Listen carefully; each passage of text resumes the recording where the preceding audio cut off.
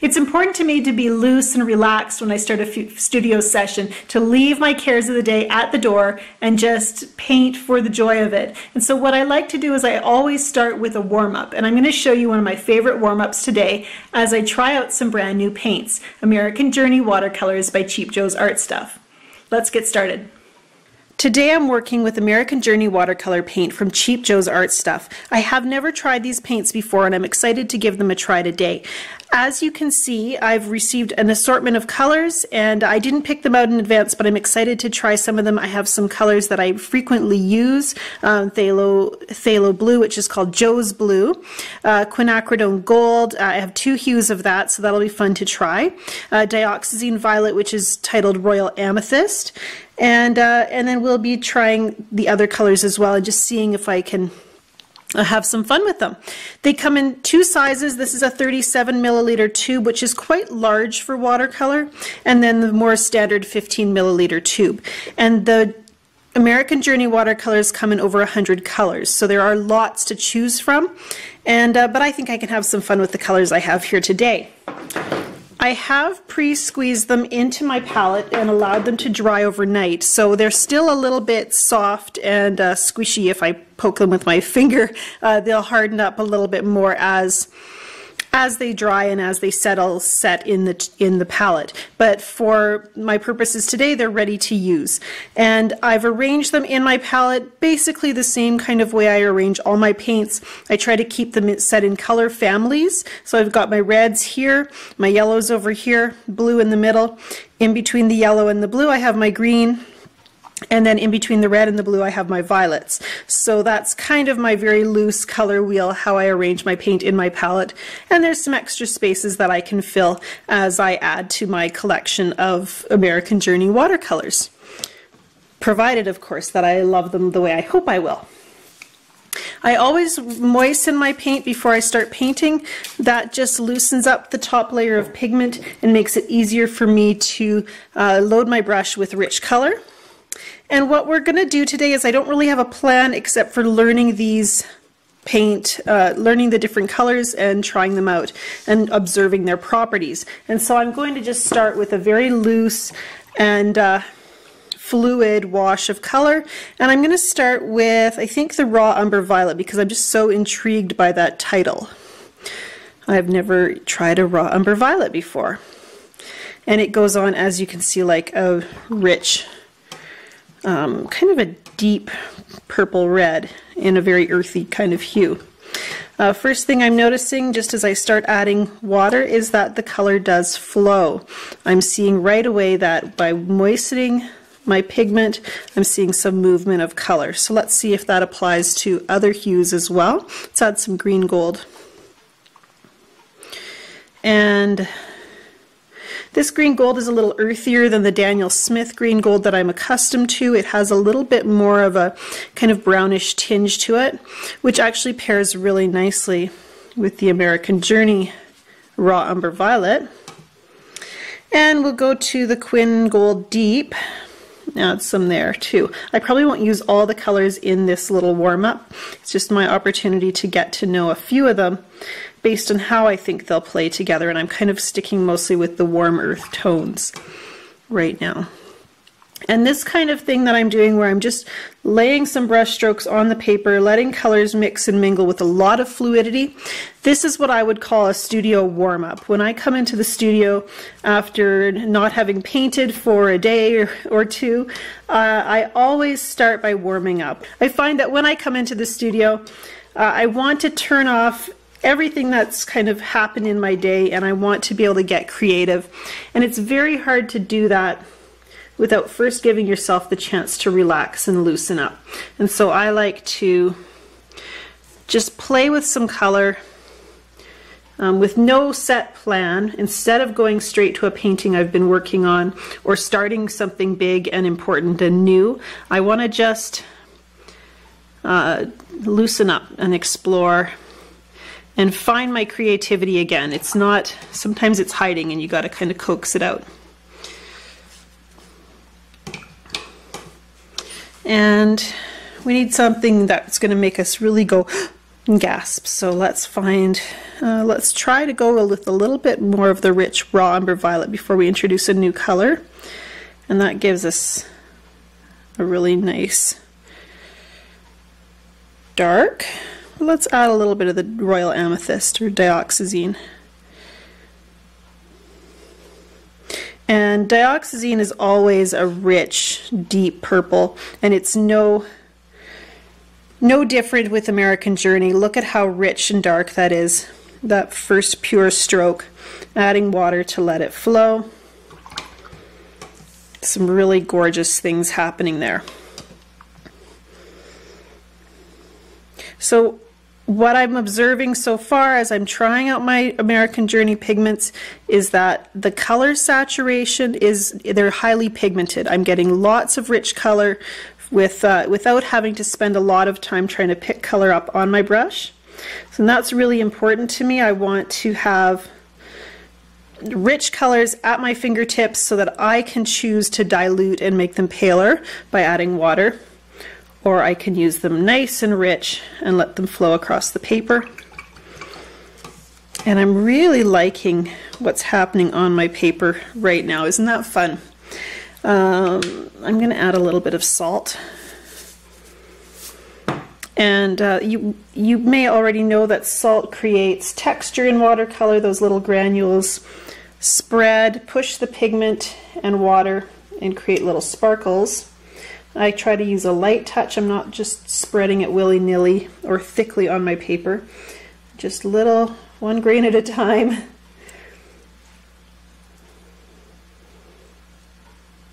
And we'll see how they react to the American Journey paints.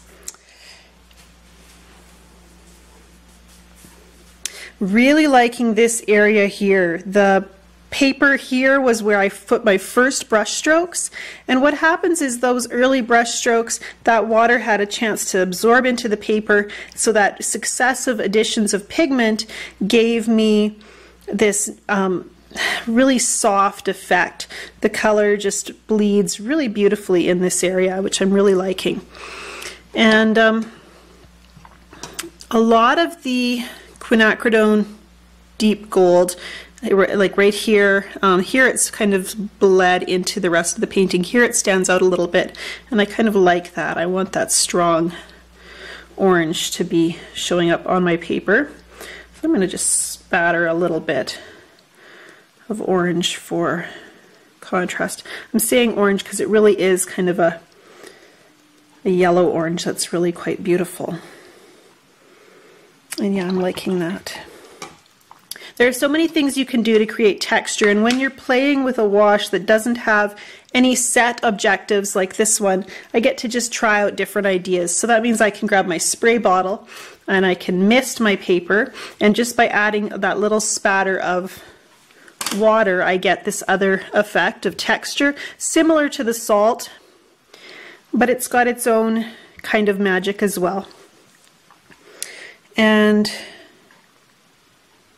I think it's time to let it dry. We're going to move on and do another little test of our American Journey watercolors, but as you can see, a fun warm-up like this lets you see how colors play together. What I'm seeing from the American Journey colors is that the color stays nice and rich. There's lots of movement. As I add water, we see the colors spread and bleed. Whether or not it reacts with salt, we'll find out as it starts to dry. I would say that the saturation I'm getting is equivalent to what I see in my other paint brands, the Daniel Smith, Winsor & Newton, Sennelier, Schminke. Beautiful, rich colors that I can let play on the paper. When I review colors, I'm not really an academic about it. I don't tend to go to color charts and swatches. I would much rather just start using the product and then see how it reacts in a real life painting situation. And so that's what I'm doing here with these American Journey colors today. If you want more detailed analysis, there are lots of reviews on YouTube and online that you can check out to find more specific information about the light fastness of the paint, the pigment properties, and so forth. Handprint.com is a great one to try. And so right now I'm just trying out some of the blues. I've actually mixed all three of the blues I was given, the ultramarine blue, the Joe's blue or phthalo blue, and the blue stone. Blue stone has a little bit of a greenish tinge to it but I love that swish as you dot the color in on the paper. But as I added it, it did seem like it had kind of a little bit of a greeny gray hue, which I think can make for a really fun dark sky. I can add a little bit of dioxazine violet or royal amethyst to get a deeper blue. And I love painting skies because there's so much opportunity for drama. As you can see, it's kind of my thing. And I'm going to blot a little bit, see how it lifts. Phthalo blue is generally a bit of a staining color, so we can be aware of that. It tends to want to soak in and stay put. Anytime I'm blotting like this, I'm removing moisture from the paper, and that helps the color to stay put where I've placed it. I'm going to make some bushes down below here. I'm going to mix my green gold this time with a little bit of my blue, ultramarine blue there. A little bit more green gold. If I'm not loving that blue, I can add some quinacridone gold deep, and that's giving me a different, just a nice kind of earthy green. And by painting my bushes right now, they're going to blend with my sky and be very soft. And I don't know, they might end up looking more like grasses than bushes. In fact, what if I use some very fun brush strokes to create that effect?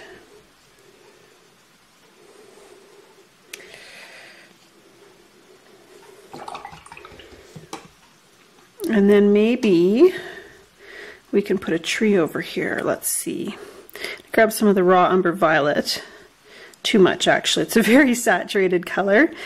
And that's mixture of the raw umber violet and the green gold is a little bit too orangey. And if something is too orange, I can tone that down by adding its complement. And the complement to orange is blue.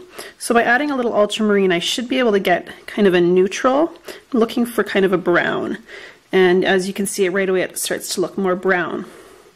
So a good rule of thumb is if you're looking at a color and going, oh, it's too yellow, then you can add a bit of violet and get that neutral. If it's too green, add a bit of red, and so forth. You're always adding in the complement to tone down or neutralize a color that is too much of something else. So I'm just putting in a tree here, some interesting brush strokes. We're going to give the tree a different green than the greens down here. And I don't have a lot of green in my American Journey product samples here, but I can make my own. It's not hard to do. Let's grab the Light Harvest Wheat. It's Quin Gold, and then the descriptor says Light Harvest Wheat. And that gives us this beautiful, kind of a bright, similar to raw sienna, but a little bit brighter. And let's add some phthalo blue this time, Joe's blue. See what we get. That gives us a really bright green. Let's try it and see how it looks. And again, I'm not waiting for anything to dry, which is giving me lots of softness where all the elements in the painting kind of fit together because they're all kind of bleeding in a few different areas. And I'm going to go right into that green that I just painted with the Quin Gold Light Harvest Wheat. Dot in a little bit of that. This is a more opaque color, is one thing I'm noticing right away. So it stands out quite strongly against the green. And opaque colors tend to do that, even if they're lighter than the original, than the color they're going on top of, you'll see them still kind of standing out if they have opacity to them. And it's nice to use colors with a mixture of transparency and opacity because then you get different effects that make your painting more interesting. When you're painting with a lot of water like this, sometimes those colors will bleed down into an area of dry paper where they'll stop. The dry paper serves as a boundary, and they'll make a little bead there. And sometimes that bead is just a little bit too much dark color, or sometimes you're worried about it dripping. You can use your brush as a sponge to suck up excess color. And using, you know, we're not always putting paint down with our brush. Sometimes we're lifting paint up rather than applying paint, and that gives us more versatility in our painting. Lifting that paint means we leave kind of a little bit of a stain of pigment behind. I'm going to go in with the straight raw umber violet to create some shadow there. And some contrast. Adding those darks will make this area of the painting stand out a little bit more.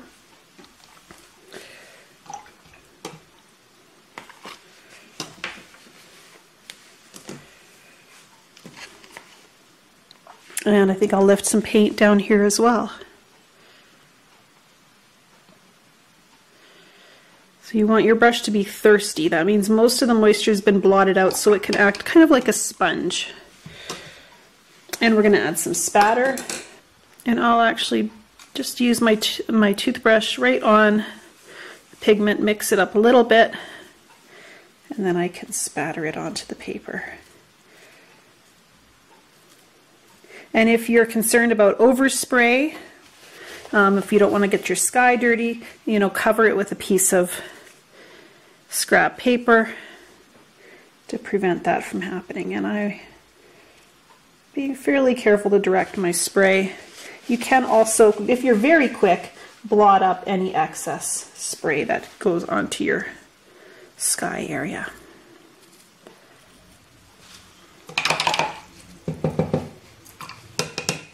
Time to let this dry and then come back and add any finishing details. I have two fun little paintings I've done with American Journey watercolors. I haven't felt like I've needed to change my painting approach at all, and that's my main criteria for analyzing whether or not I like a product.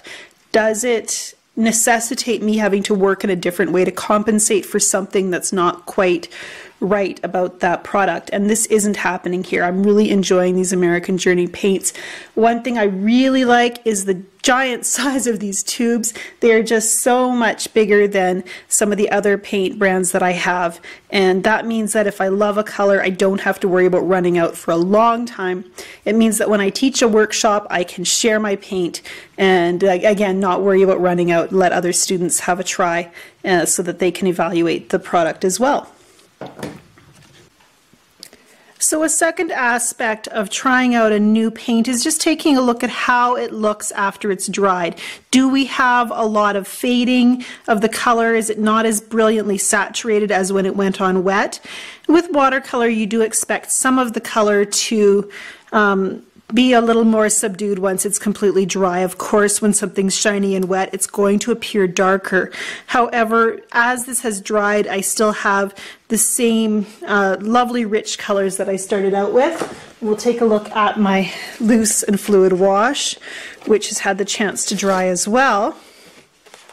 And I just zoomed right in here so you can see a little bit of the detail up close, because I'm always looking at how a pigment granulates, what kind of texture we get as it dries, how the colors mingle, and there's a really beautiful little a wash of color here where we have these little tendrils of the green gold, I think, bleeding into the raw umber violet. Really beautiful.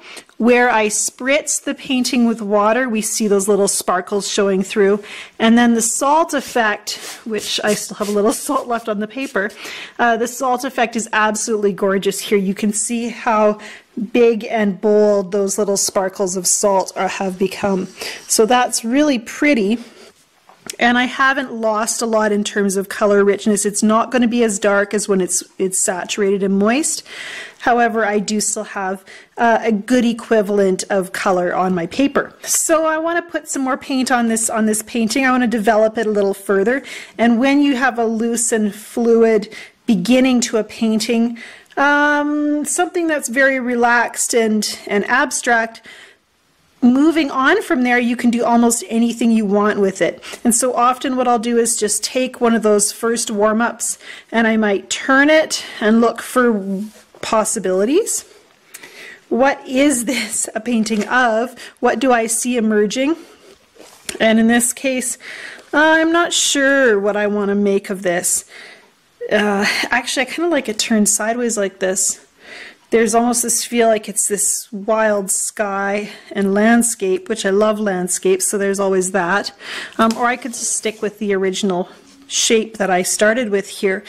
And it doesn't have to become a thing either. I could keep this very loose and intuitive. One thing I like to do is when I'm building on an original wash, I try not to change up the colors overly much.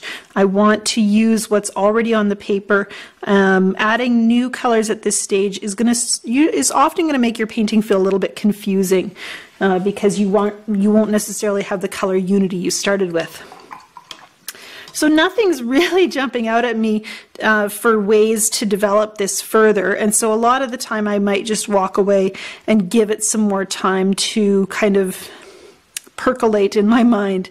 But I want to play with it a bit today, and so maybe we'll just add a little bit more color and see what we end up with. And I'm going to start by just painting over the colors that I originally placed with more of that same color. So that's starting with the quinacridone deep gold. And one thing that I do see here that I want to change a little bit is the salt. The salt arrangement here is very bold and very bright, and it looks like the salt effect. And when I have an effect that I've used in my painting that kind of stands out as, oh, look, she used salt in her painting, a lot of times I want to kind of camouflage it a little bit. I don't want the gimmick, the effect, to be the focal point of my painting. I want it to just reinforce my painting. So by putting a wash of color over top, I'm going to send that salt texture a little bit to the background, and that's going to keep it from kind of taking over and being too dominant in the painting.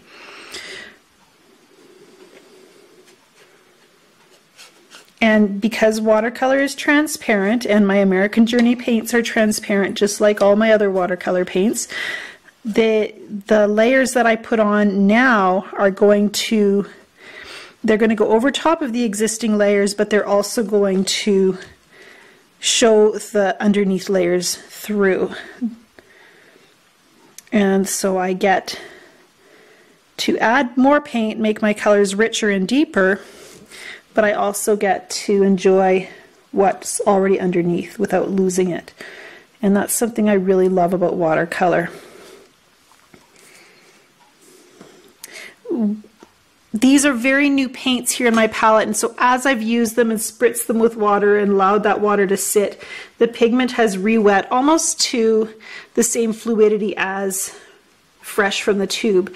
And so right now, as I'm painting with the green gold, I'm seeing little chunks of pure pigment sitting on my paper, and it's really kind of beautiful. That pure pigment won't move as much as if I was using a more fluid wash of pigment. And so I can get some dry brush effects even right on top of a wet wash, which is something I like about using pure pigment in my paintings.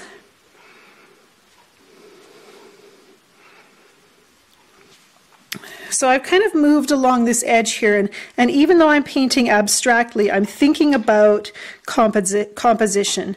And I love this feeling of this curve moving along the paper. And then because I have this angled line here of the violet, I almost have this V shape, which is really interesting. And so I'm going to continue to work with that as I develop this painting a little bit more. And I think I'm going to grab the dioxazine violet right here and create almost maybe a flower shape here, but very, very abstract. But just by using the side of my brush,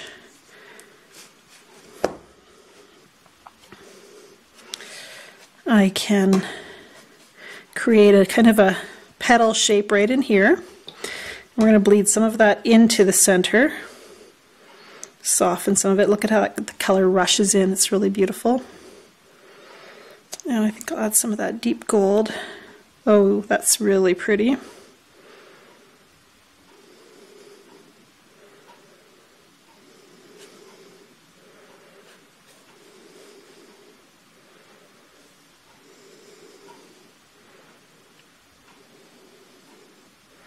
And again, using that sticky pure pigment gives me patches of color that don't move nearly as much as a more fluid wash of color would.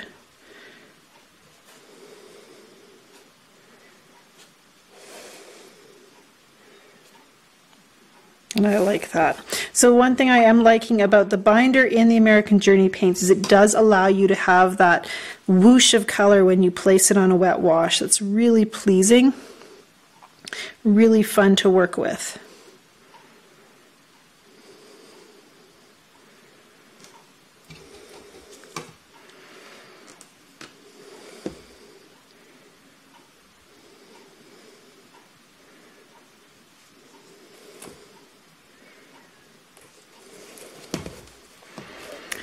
And I just keep adjusting the angle of my paper as I'm painting. I'm painting on a watercolor block today, which gives me a nice substance to hold in my hand.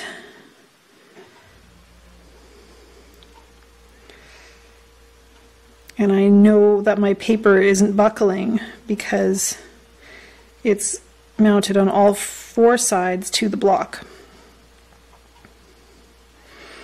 And the block I'm using today is made by Hanamula, and I'll be reviewing them a little later this summer and giving you my impressions of the paper.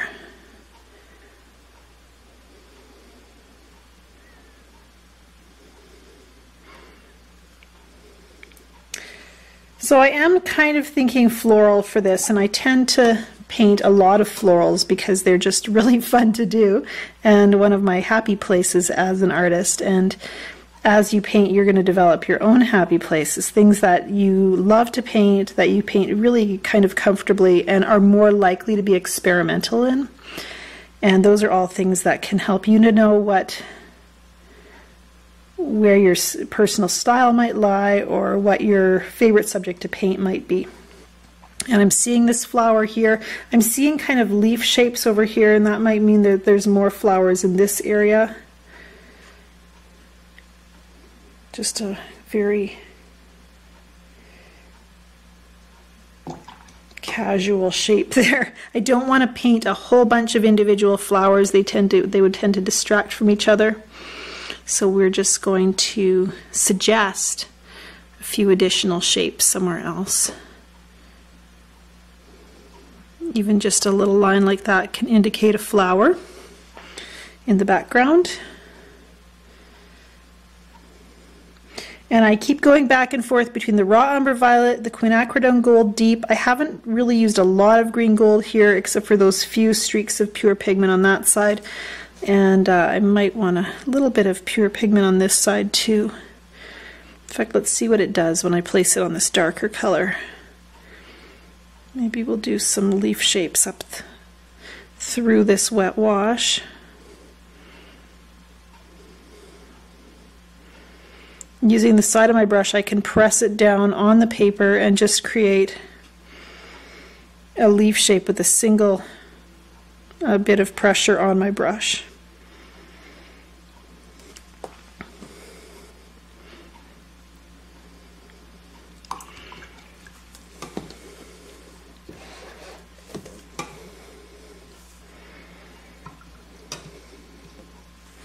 It's the contrasts that make a painting really special, and so I want to watch to not add so many dark colors that I lose my contrast between light and dark.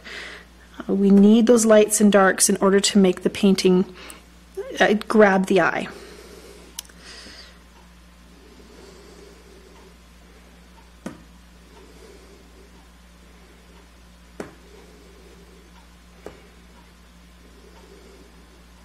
More leaf shapes on this side. Oh, I like those. Your leaves don't always have to be green. Changing up the color can help you keep your painting balanced. while in composition, while also adding, you know, a hint of color where it might have been needed in the painting. And using that straight raw umber violet over here just gives us this really great branch here that I'm kind of loving. So in my experiments with American Journey watercolors today, I've tried a wet wash, a very fluid wash. I've tried salt spatter, charging fresh color into a moist wash, crisp lines, working with mixtures of pigments, and there's some really interesting effects that I've gotten, and working with wet on wet and also dry paper and a nice fluid wash. I've tried lifting and lifting out, so I've tried lots of different things with the American Journey watercolor. What would motivate me to buy this paint is not just the rich color saturation, but the movement of the pigment. When I touch it into a wet wash, it does that whoosh thing that I love. It has that beautiful dispersion. We have big tubes that hold lots of paint that I can count on being able to use for a long time. We have colors that keep their saturation and richness after drying. They have equivalent light fastness ratings to other brands on the market, so I don't have to worry about them fading over time. Again, do your research if you're concerned about light fastness. This kind of information is readily available online, usually from the paint manufacturer that you're ordering from. Most of all, what would motivate me to use these paints and to use them, add them into my permanent palette collection is that I didn't have to change my approach in order to paint with them. I mentioned that before, and I think it's worth saying again. I didn't feel like I had to use more paint to get rich colors. I didn't feel like the paints behaved differently and I had to change my responses and my reactions as I was painting. So all in all, they're going to incorporate well with the palette that I already have. I have a few colors that I'm going to need to try that I didn't get a chance to try today for this review.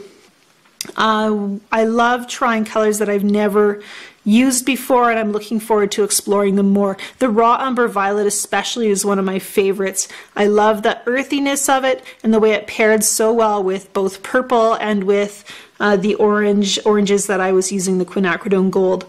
So I'm looking forward to exploring these colors more and just having fun with my American Journey watercolors. You can find American Journey watercolor at Cheap Joe's Art Stuff. And don't forget to enter my watercolor summer challenge, where I'm giving away a great big watercolor productive artist set. And this set includes brushes, paper, and paint from American Journey, all provided by Cheap Joe's Art Stuff, our prize sponsor for this week. And more information on the Watercolor Summer Challenge, how you can enter and win, is available down below in the information box below the video.